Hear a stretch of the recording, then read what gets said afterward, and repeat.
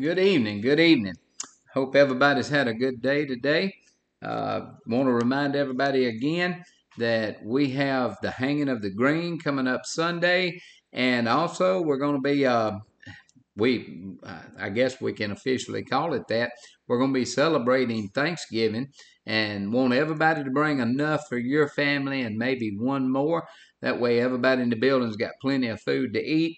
And I would ask that also you pray for my friend Eugene. Yesterday, he lost his daddy, and Brother Rubel passed away and went on to be with the Lord. He had an aneurysm and it caused some real complications, and he didn't survive that. So I know that Rubel was ready, and I know that he had made peace with his Lord a long time ago. He had put his hope and his confidence in Jesus Christ as his Savior. And talking about that, let's lift that family up, but also let's remember that the same thing that Brother Rubel did a long time ago by trusting in Jesus, that's the very thing that we need to be doing today. Tonight's lesson is on the divine mediator.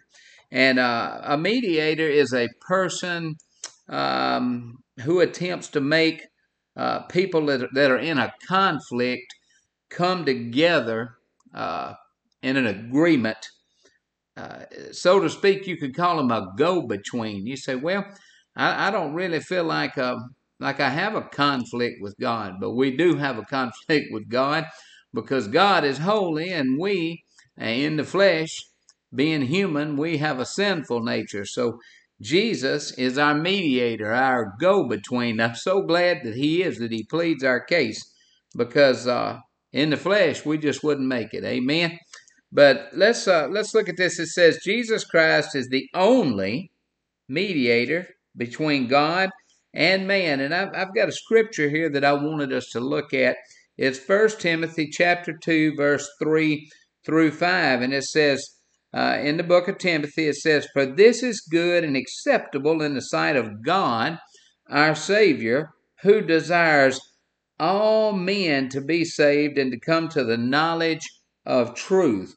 For there is one God and one mediator between God and men, the man Jesus Christ." So God made a way by sending his son, and we've talked about this over the last few weeks, Emmanuel, God wrapped in, or literally robed, wrapped in flesh, that was sent to the earth for us, because it's not his will that any would perish, but that all would come to repentance. So he gave us a high priest and a mediator, and thank God that he did. Amen. Let's look at the lesson overview. It says this lesson is about Jesus Christ being the mediator between God and humans.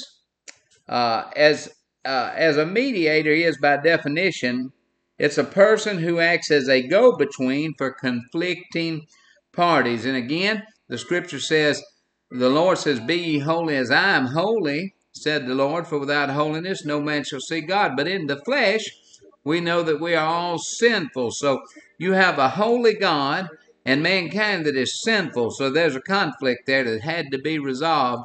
And the only way that could be resolved was through Jesus Christ. Amen? Amen. And it says, Christ is the mediator who brings sinners into agreement with a God who is holy. So when we go into mediation here as humans, if we have disputes, we go into mediation, there's give and take. Each side has to give and take and come to an agreement. Usually that's done by go-betweens. We call them lawyers down here. Well, you know, Jesus basically is your lawyer. He pleads your case. So when we go into mediation, we still have to give up some things. There's still give and take. We give up sin and God takes us in. Amen. So that's the mediation, and it's done through Jesus Christ and what he accomplished on the cross. The lesson outline says that he is the anchor of our soul. And the first part said that God's promise or God's promises to Abraham. And we know what promise he made, that he would make his descendants like the sand of the sea and the stars of the heaven. He said they're innumerable and you can't count them. And you know, ever since, people have been being saved because of that covenant that was made to Abraham that God extended to him. And God's not a man that he should lie. That covenant is still. Today, we've been grafted in. You're a Jew today if you're saved because you've been grafted into that line of Abraham, that promise. It said there's a promise that is made certain. And we know that God sealed the deal with his son Jesus. It was sealed and written. The contract was signed in blood. You are under a blood covenant. The second part says the holy intercessor. Christ's unending priesthood and Christ the better high priest. Why is he a priest that has an unending priesthood? And why is he a better priest? Because unlike other earthly priests, back in the Old Testament, they had high priests that would go in once a year. They died. And Jesus is eternal. He never dies. They had to make sacrifices every year, but Jesus made sacrifice once and for all. He said, it's finished, and it was done. It was a perfect sacrifice. So it is a better priesthood. Amen? And he is unending. There's no beginning, no end to him. And let's look here at the third part. It says, a mediator of a better covenant. And a better covenant has better promises. Amen? Earthly priests offered animal blood, and by the law, that was acceptable. But Jesus offered a perfect blood, and that was his own blood. So that's a better promise, a better covenant. And it says it's a covenant of the heart. The old covenant is obsolete. That's the reason when Jesus was crucified, that the veil in the temple that separated the Holy of Holies from the outer court, where the priest would go in and make the sacrifice yearly. First, he'd make sacrifices for his sin. Then he would go behind the veil and make sacrifices for all the children of Israel. But now that does not have to take place. We are under a covenant of the heart. And old things pass away, all things become new. Now you are under a blood covenant with Jesus Christ. And we know that our heart is changed, and now we are a new creation in Christ Jesus. You are born again. And Nicodemus, we know what he said, how can I enter my mother's womb? He was thinking in the flesh born again, but it's not a fleshly birth, it's a spiritual birth, a new spirit. You change when you come under this covenant. The golden text is in Hebrews 8 and 6. It says, now he hath obtained a more excellent ministry, by how much also he is the mediator, or the go-between, of a better covenant, a blood covenant, which was established upon better promises. Why are the promises better?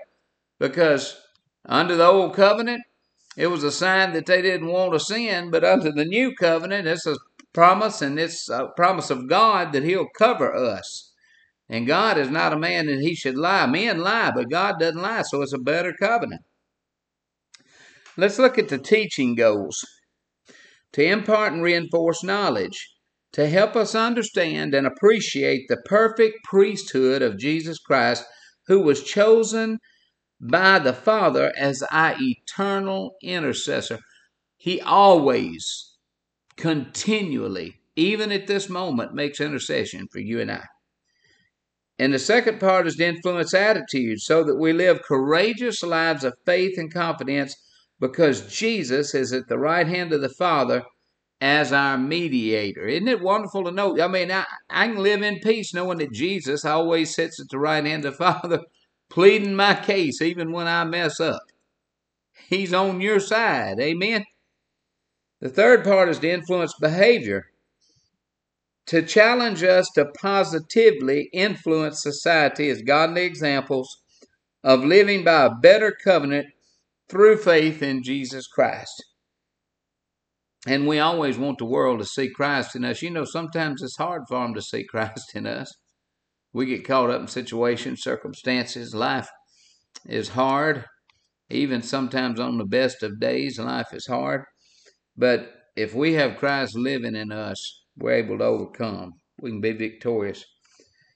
Historical literary background, it says the Jews lived without the ministry of priests for animal sacrifices for 50 years, from 586 to 536 BC, between the destruction of the first temple and the restoring of the altar for the second temple. And now, since AD 70, when the temple was destroyed, Jews have lived without the ministry of priests for animal sacrifices.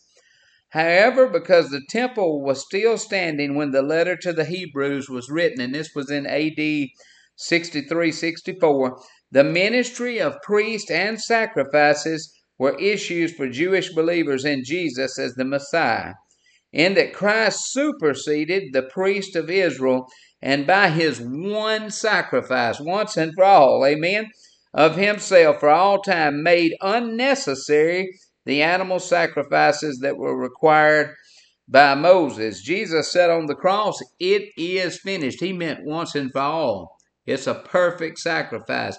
And that veil was torn from top to bottom. And Jesus said, "Don't think I come to abolish the law, but I came to fulfill it." And he did.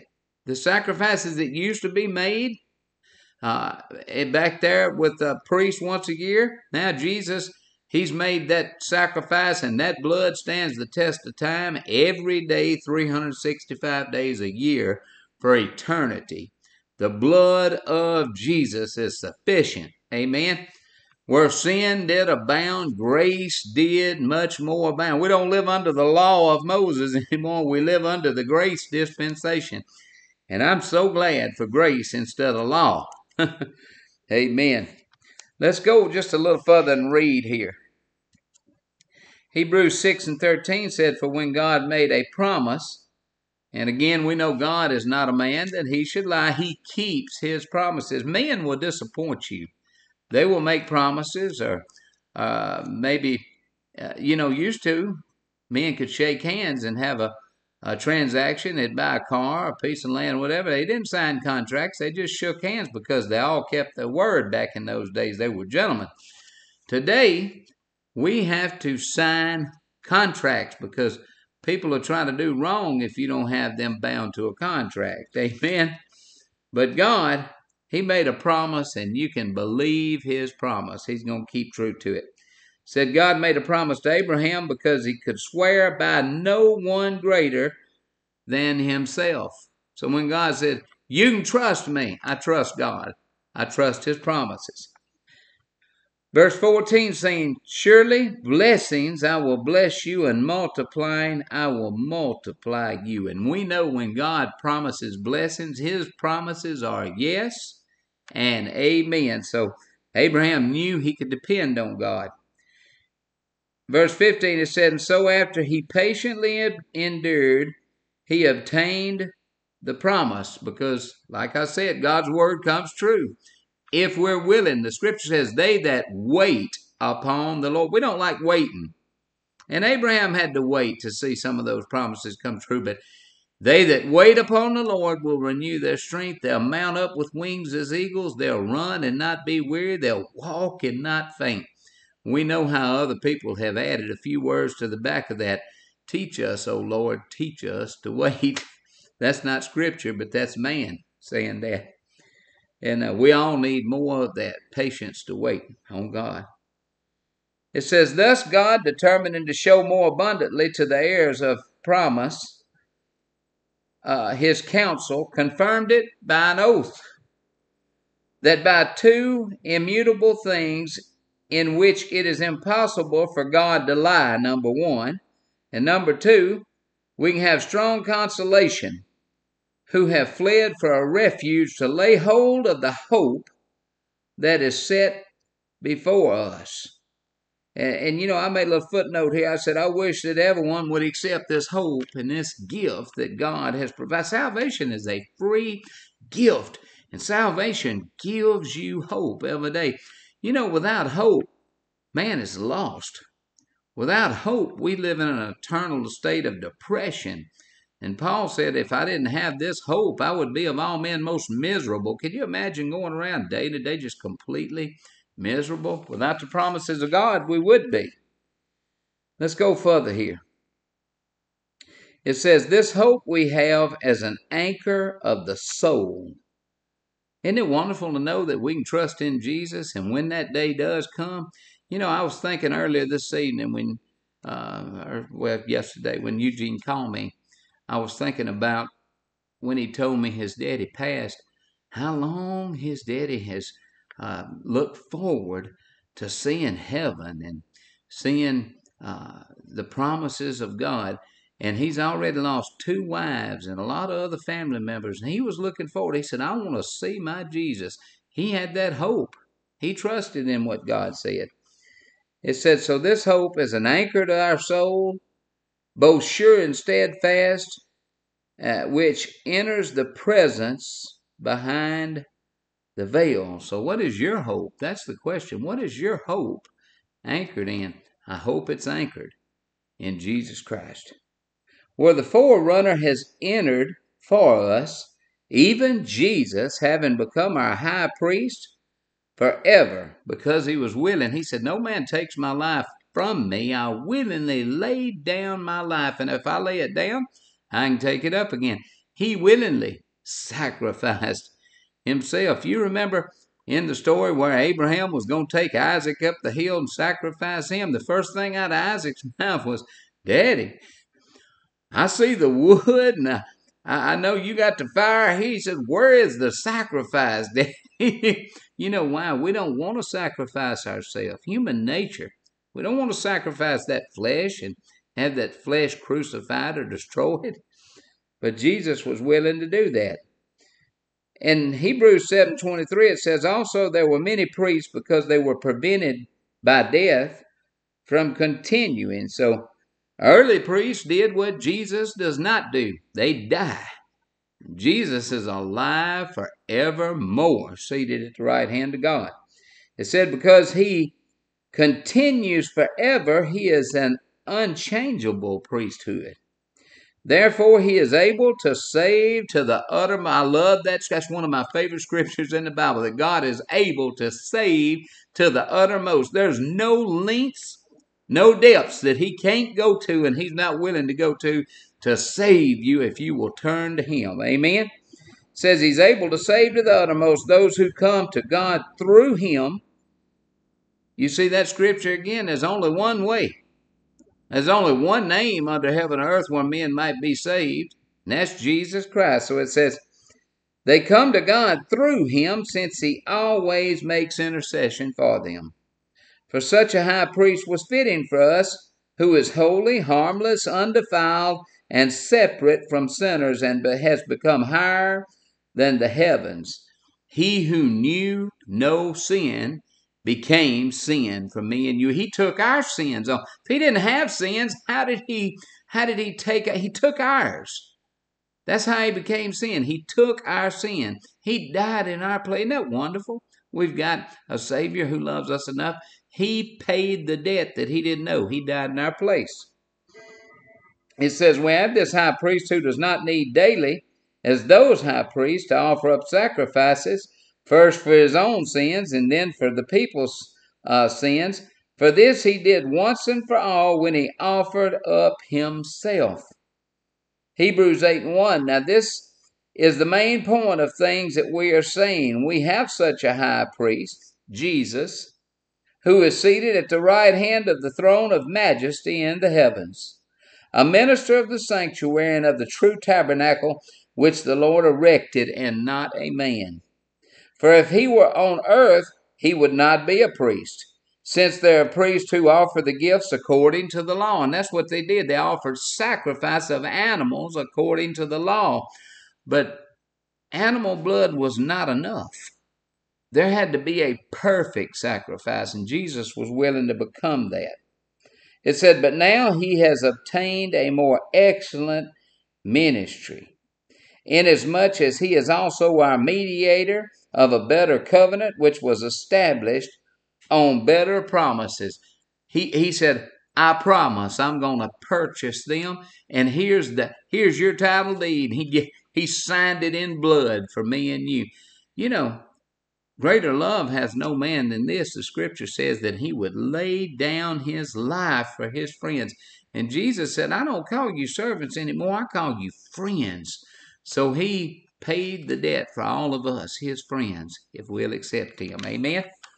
Let's go a little further. I want to read this introduction to the lesson. It says, what does it mean to know that Christ is praying for you? You know, we pray for one another at church. We call each other and say, please lift me up in prayer. I got some things going on. I did that this week.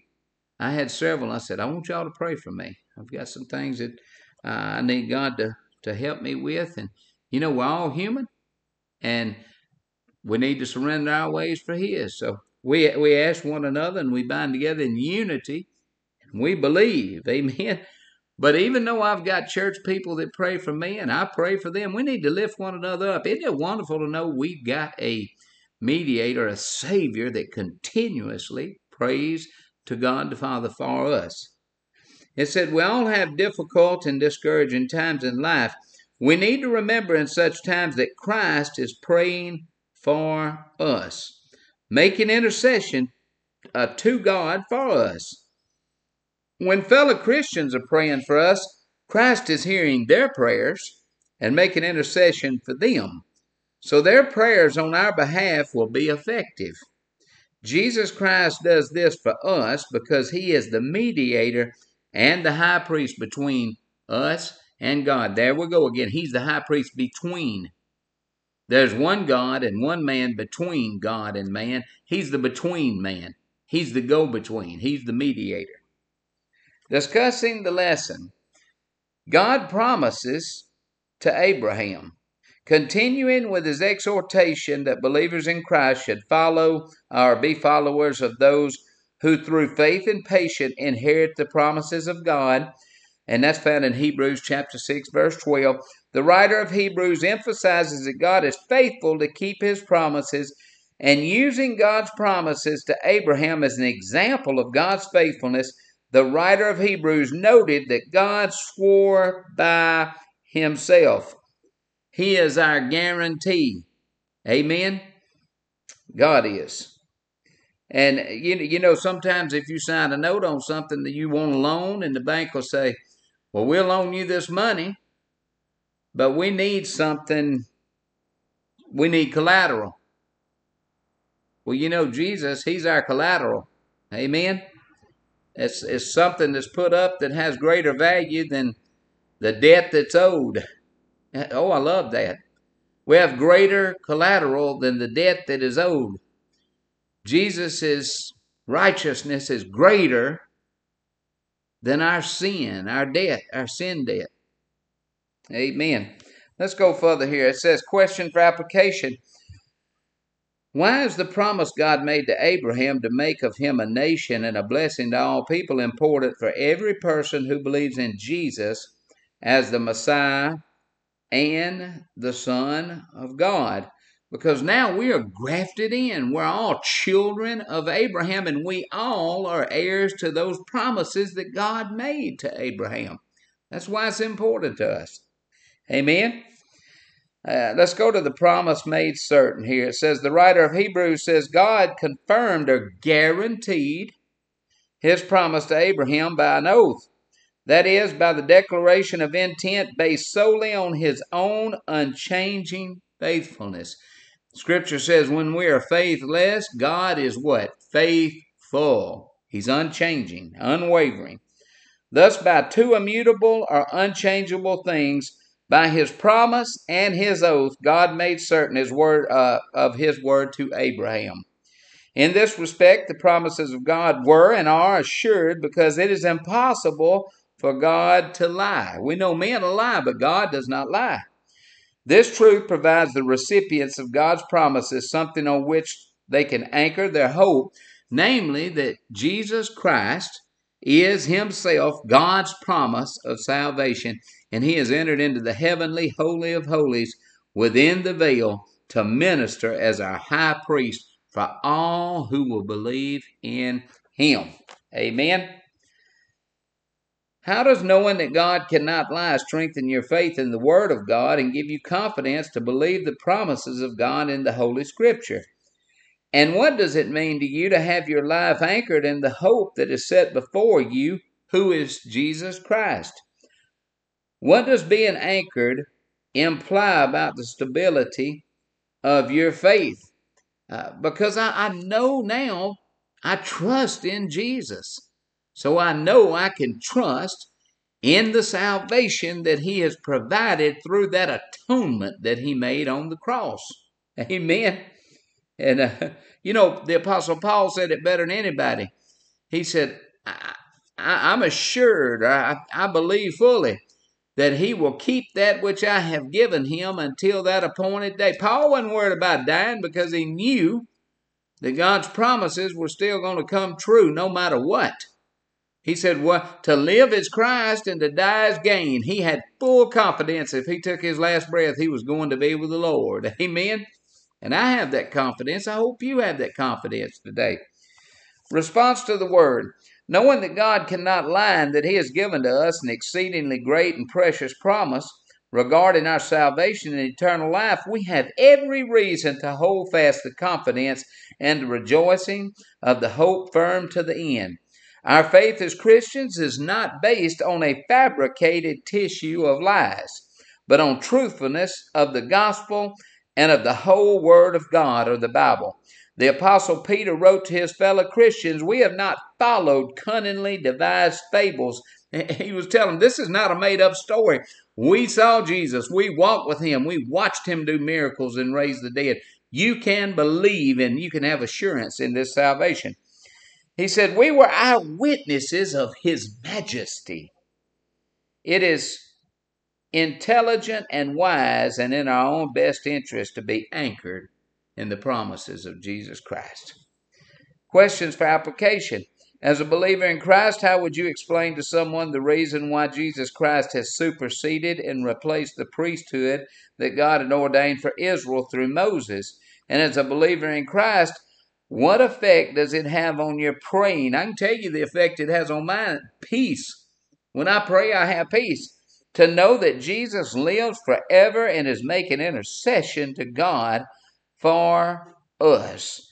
And now He can fulfill the office that the earthly and fleshly high priest could never fill eternally. Jesus can fill that office eternally once and for all. Let's look at mediator of a better covenant. It says better covenant and better promises. Here the writer of Hebrews sums everything up. The doctrine of Christ as high priest. The main point of this doctrine is the superiority of Jesus. And God said that He's given Him a name that is above all names, and at the name of Jesus, every knee will bow, and every tongue will confess that Jesus Christ is Lord. And now He's seated on the right hand of the throne of majesty, or God, in the heavens.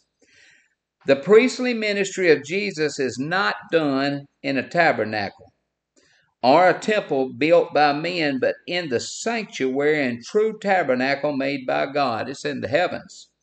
The tabernacle and the temple in which the priest of Israel served, offering sacrifices to God, were the example and shadow of heavenly things that were to come.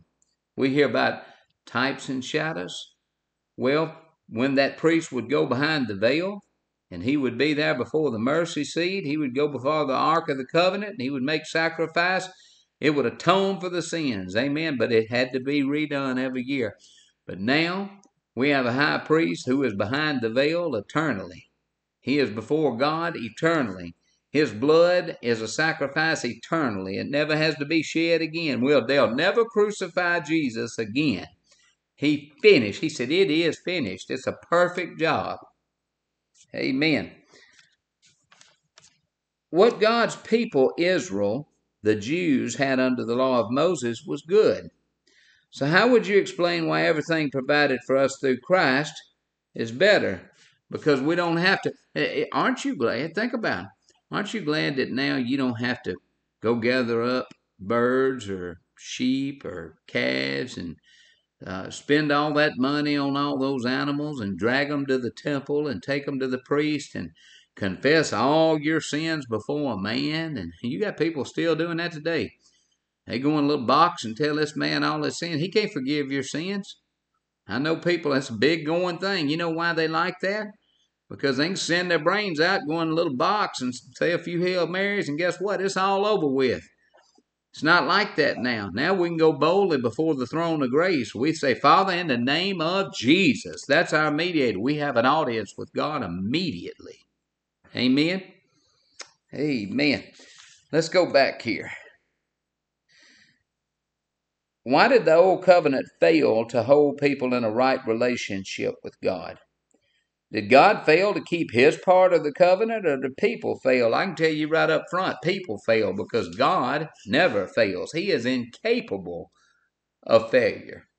So men, even after those animal sacrifices were made, they went back and sinned again, and the next year those sins had to be atoned for again, over and over.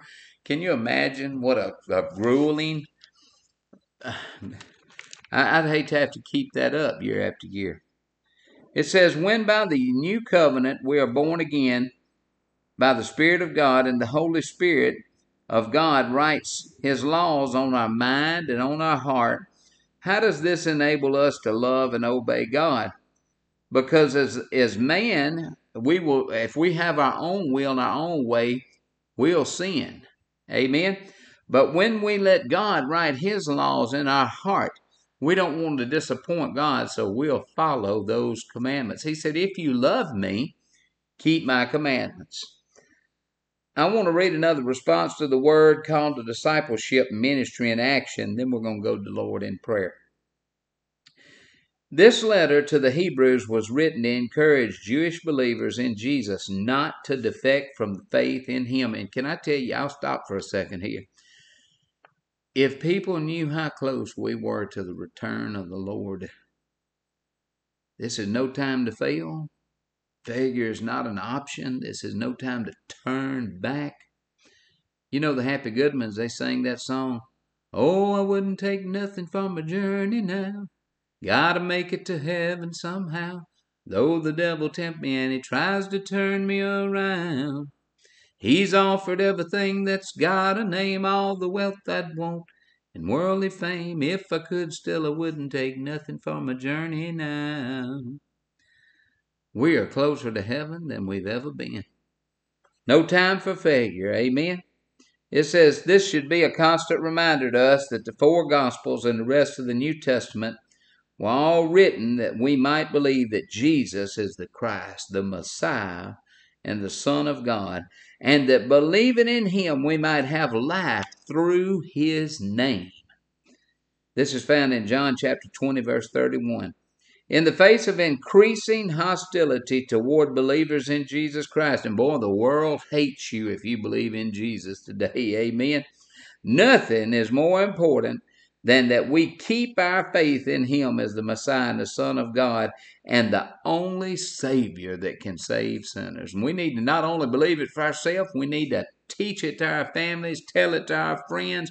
We need to be shouting out loud, telling people Jesus is the only way. The call to discipleship.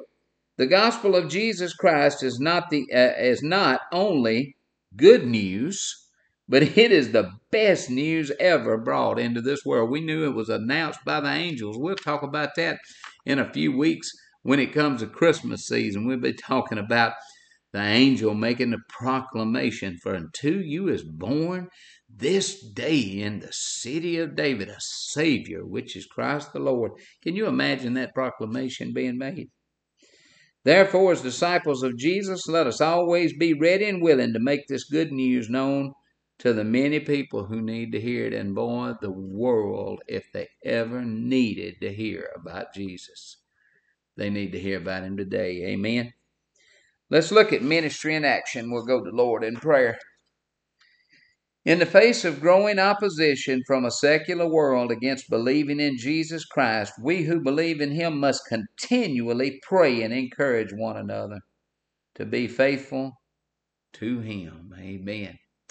And I got this scripture I jotted down now. Faith is the substance of things hoped for and the evidence of things not seen. We've not seen Jesus with our natural eyes.